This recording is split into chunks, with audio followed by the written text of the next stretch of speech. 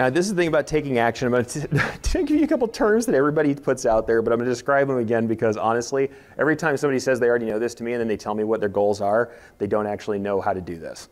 Invariably, they've given me goals that don't work. So we're going to talk about SMART goals and actionable steps really quickly. SMART goals are this. It's been going on for decades now. They're specific. They're not vague. I love when somebody says, okay, what is your goal as an embroiderer? I just want to be the best, man. Be the best. Okay. Most profitable, best at technical embroidery, well-known. What's the thing that's making you the best? It's not specific. It's too vague. It's not enough. Measurable. How are we going to measure best? Like I said, what are we going to measure what it is? Attainable, especially when you're just starting out. Be the best top embroiderer in the world might not be the first goal you want to hit. Great to keep in your mind. Great to shoot for the stars. But the first thing you want to take action on is probably going to be a little closer to home. Relevant. The other thing I love is I talk to people like, what do you want to do with your business? And they go, sit on the beach all day and do nothing. Well, it's not really relevant to the goal of your business. You're going to have to build a heck of a business and hire some real good people if you want to do that. I know people who do it, but it takes them a while. They're 10 years in and they're just starting to sniff at it. If it's relevant, it needs to go to the goal that you have overall and be something that actually aims toward it. And time-based, I think you should always set a time. It's not that you can't miss that and come back to it, but having it be time-based just gives you an idea of when you should say, okay, am I hitting my goal or not? If I can evaluate this right now, where are we at? The next thing is actionable steps, and this is one I can't believe I have to define, but when I talk to folks online especially, there's a lot of people who don't get this. An actionable step is, of course, something you can do. It's not just a goal. You have to be able to take a direct action to achieve it. Something you or your crew can do in service of your goal. It has to be an action. There's got to be a verb involved. So that's an actionable step. It's not be the best. Yes, there's a verb there technically, but be the best isn't a thing. Go to a class is. So this is how I define that. Let's say that we're just starting out, but we don't know 3D foam. Okay, here's my goal, SMART goal. I want to be able to sell 3D foam by February 15th. So what do we have here? Sell 3D foam. It's something I want to be able to do, so that's very specific. I want to do it by February 15th. There's your time, right? It's attainable. I already know how to do embroidery, but I'm not really sure about doing 3D foam or selling it, so that's something that's in my channel and works. Also, I'm an embroidery company, so it's relevant, obviously. And I've thought about my tribe. My tribe keeps telling me, I want those cool 3D foam hats that have the really tall crown 3D foam. Looks great, dimensional. And you're like, all right, tribe wants it, people want it, I need to figure out how to do it. That's relevant. So actionable steps, though, this isn't an actionable step. I mean, yes, you know some stuff that has to be done. Actionable steps, attend a seminar to learn more about it. Source foam from your vendor. Run samples so you have samples to sell from and so you have some experience on running the stuff. List it on the store site and then promote it in your marketing. Those are actionable steps, things you can actually do and take action on. And some of these, of course, are going to have sub-actions that come up. You go to do it and say, I don't know how to do the marketing for 3D foam. You're like, okay, well, get images made. Contact the people who do the marketing, or look up how you buy a Facebook ad. Whatever it is, you can break it down to sub-steps over and over again, but until you have an action to take, a goal is not very real. So this is the thing I always tell everybody. Whenever they're afraid to take their first step, you can't steer a parked car. You need to take some steps to get where you're going.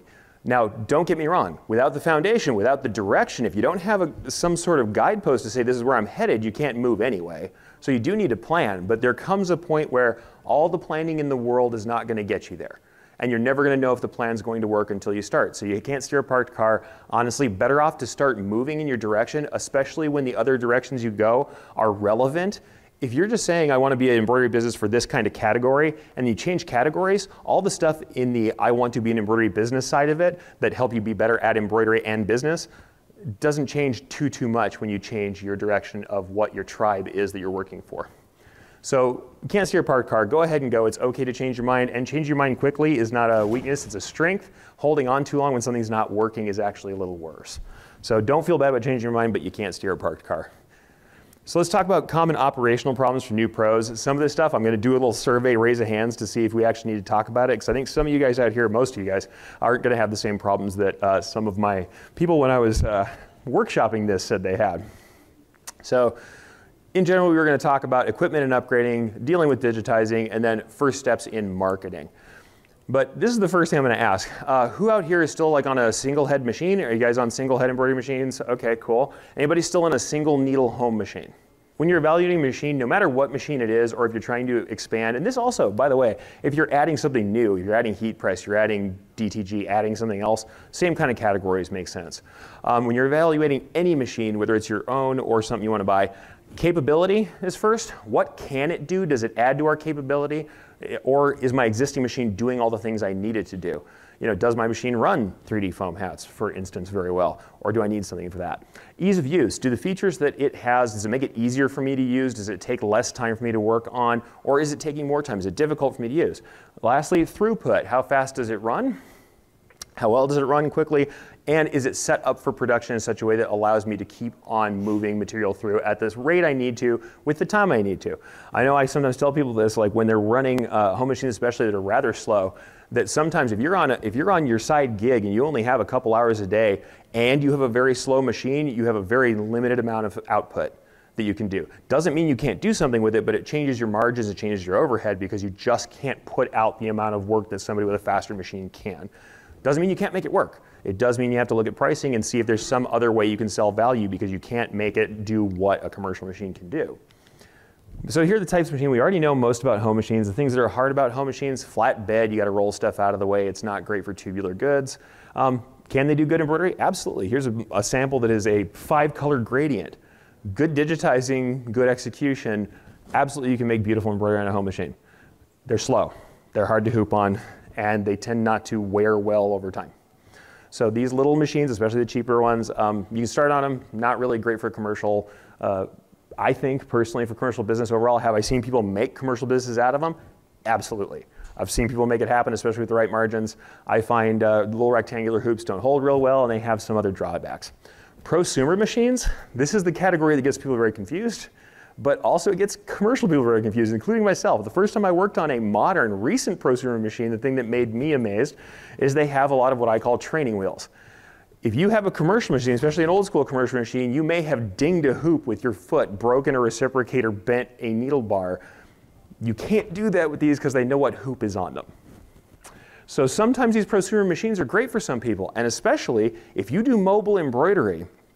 People who do mobile embroidery, monogramming on site, name drops on site, working in stores, I've seen them actually prefer these because they're easy to plug in, don't need weird power, sit on a tabletop, and are light to carry.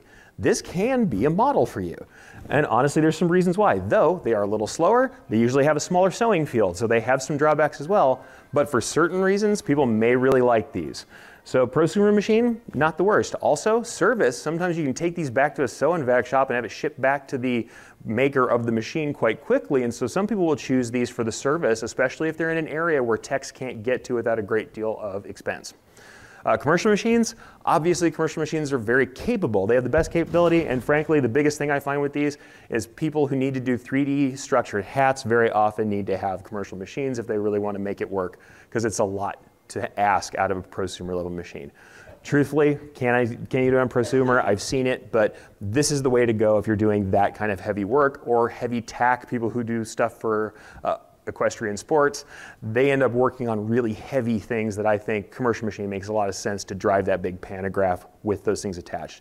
So really, it's about capability, it's about speed. They tend to be faster, a little heavier built, but they also tend to have a lot of costs in the course of upkeep and techs coming out to do repairs. We're going to talk about how do you differentiate between machines. If you're trying to buy a machine, whether this is new, used, whatever, how are you going to differentiate between the machines? If they are all equal in capability and throughput for you, or at least it's not that different depending on the machine, it's about support and repair, right? First, official support. How much am I going to get support from the company? Are they going to train? Do they have enough material out there? Do they have videos out there? Is there support available when I have a problem? Official support is a big deal. Second thing, community support. I think community support is huge. If you have a vibrant user community, it can almost make up entirely sometimes for official support being not that great. I don't love that idea, but I have seen people make hay with a machine that has great community support and not the best official support. These are people who are up late doing the same thing you do, who have encountered problems themselves that you have, not in a lab, not 20 years ago, but they're doing it right now. So sometimes community support can be pretty important. I like to see a vibrant user community whenever I can. Repair, this is a big one. Technician and parts availability, especially if you are looking at a used machine. Find out from someone who knows whether there are still parts available, especially electronics, because once the board fries on something that's old enough, the price of getting that repaired or the difficulty in finding a board can be a big deal. Once you get into full production, you rely on this machine, having it down for weeks while you're trying to find parts, or in the case of the technicians, waiting for a technician to get out to you, paying for a technician to fly to your location can be a big deal. So find out, especially you're about to buy a machine new, kind of tack them down and say, okay, where are your techs? Who do you know? This is my location. How do I get somebody out, and what is that going to cost me? Do you have a service sweep that goes through my area? What does maintenance look like? What does it look like if I break something serious? So ultimately, total cost of ownership is a big deal. How is it going to run for you? What is it capable of? And total cost of ownership, what's going to happen when I have to repair it? Because you will eventually have to repair it. How is that going to look? What am I going to do when that happens? What does that cost look like? So this is the other thing. A lot of people who come from the craft who really love what they're doing want to expand for reasons that may not be the most commercial. Sometimes we look at a brand new toy, a laser, a printer, the color reel, something like that, and go, that looks really awesome. I want to make that work. But it's a creative desire and it's not an opportunity. So this is the real thing. Don't purchase equipment without a solid idea how or to whom you'll sell what it produces. I can't tell you how many shops I've gone into to talk to somebody where they have a printer that is covered in a felt-like layer of dust because they thought they were going to get into sublimation and they never did it.